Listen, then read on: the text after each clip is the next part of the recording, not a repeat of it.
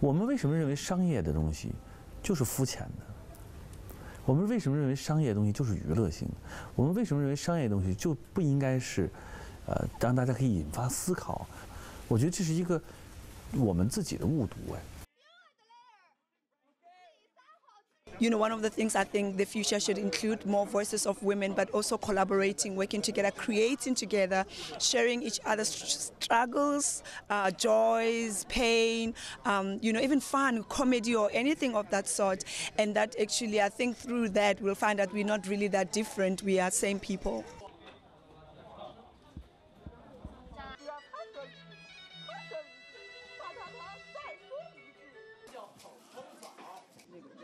Even with the human and the AI products, we still have to interact with each other. As long as we have a future there, thinking has a space for future, I believe there's a theater. If we get a hot topic story or the issues that really can relate to people, then there is market.